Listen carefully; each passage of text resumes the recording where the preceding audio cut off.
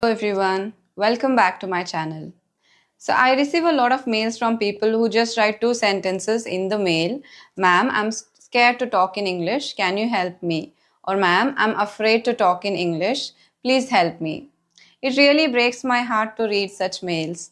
Yes, I reply to them telling it's okay, you need to overcome this fear. It's normal to be scared to do things that you have never done before. These people at least had the courage to mail me and tell me what their problem is. But I am sure there are many of you who are facing the same issue, but you're not telling it out. So, in this video, I will be talking about how you can help yourself overcome this fear of speaking in English. So, firstly, why are you afraid? Basically, I would think there might be generally two or three reasons why you might be afraid. Okay, so the first reason is people might laugh at you, right? So, tell me, when you were small, you used to eat food sometimes with your left hand, sometimes with your right hand, and sometimes all over your face, right? But gradually you learn to eat properly, right or wrong? Imagine there is a kid in your neighborhood who is very small, maybe 1 or 2 years old, who just started speaking. How he speaks the language with a lot of errors, and he makes a lot of pronunciation mistakes. People see that he is pronouncing this particular word wrong and they laugh. When some neighbors come over or relatives come over, they say him, tell this word, and they also laugh. Now tell me, does he stop speaking or do people stop laughing? As days pass by, the boy learns to speak in a matter of 1 or 2 years. He starts speaking well. Eventually, people stop laughing at him. So, what changed? Just because people are laughing at him, did he stop speaking? No, right? If people laugh at you, it shouldn't be an issue. If people cry after listening to your English, I think then you need to be worried. Some people who mean good to you, well wishers, they will never laugh at your mistake. If people are laughing and you call them as your friends, I'm sorry to say you need to find better friends or a better be by yourself rather than being with such people. When you were a kid, suppose you tried to learn something new. I'll give you an example. If my daughter has gone out to learn dance, so when she comes back in her initial days, she used to come back and try to show a couple of moves to us. We know that she was not doing it right, but we don't laugh at her. None of the parents do that. They encourage their children, no matter how they are doing, because they know one day they will learn and they will do good.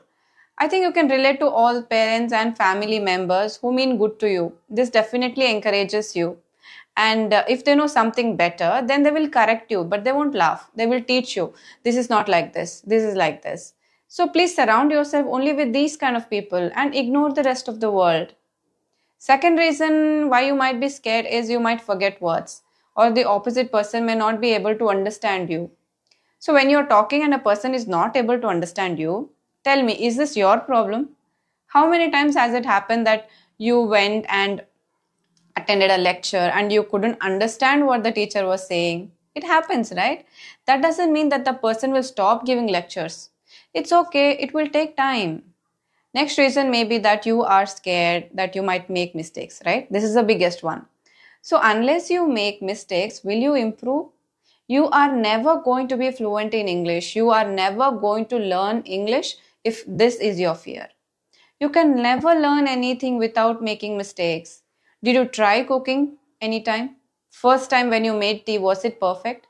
Do not focus on perfect English when you are just starting out.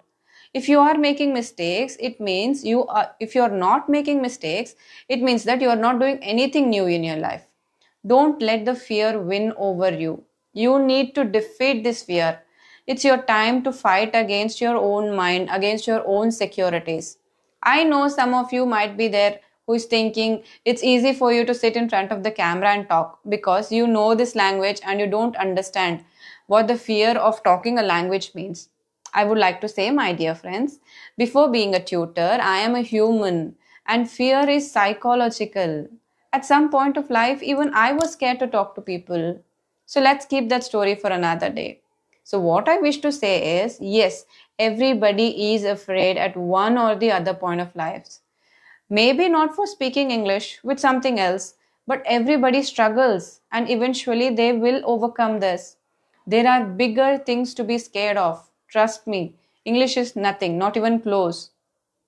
Many of you have graduated, right? You have done your engineering. Do you think that graduation or engineering, it's a very easy thing to do? No, right? But still you managed to complete. So what is stopping you now? When you go to the interviews, it is going to be in English. Nobody is going to talk to you in your native language and give you a job. So please don't be afraid. Take the first step. I know it is going to be difficult, but you got this. Spoken English is more about psychological rather than technical, right? So start learning English. It doesn't matter even if your English is broken or whatever. In the upcoming days, I'm going to post how you can learn English alone by yourself. If you're so conscious about talking in front of anybody else, try practicing speaking English alone and develop your skills. Later, when you have the confidence that you can approach people and talk, you can do that as well. So, yeah, I hope you are finding at least an inch of motivation in what I'm saying. I really hope that you keep up this year and start learning English. Let me tell you, it is not going to be easy. You have to put in a lot of hard work, and definitely everybody has it in them. If I can learn when I did not have any resources at hand, right? There was no internet, YouTube, no listening practice, still I learned. So what is stopping you? You have very powerful thing in your hand, that is your mobile. You know how to use the internet. So keep your fear aside and invest the same thought process, the same energy for learning English. So I will tell you a story in order to end this. Once a stranger went to an unknown land. He saw a monkey there. He was afraid of monkeys. He took the first step, the monkey started following him. He started walking faster, the monkey followed him faster. He literally started running and the monkey started running behind him. He ran for some distance, but the monkey wouldn't stop. It kept running behind him. Then a person on the road stopped him and said, "Why are you running from the monkey? It means no harm to you. Just look back and see. Maybe it wants to be friends with you. It doesn't mean any harm."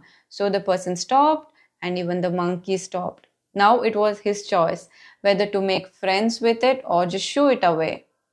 This stranger actually was Swami Vivekananda. Why did I tell this story to you? Let's imagine that monkey is this language or anything that you fear, okay? Since in this video I'm talking about English, so I will compare it to the same.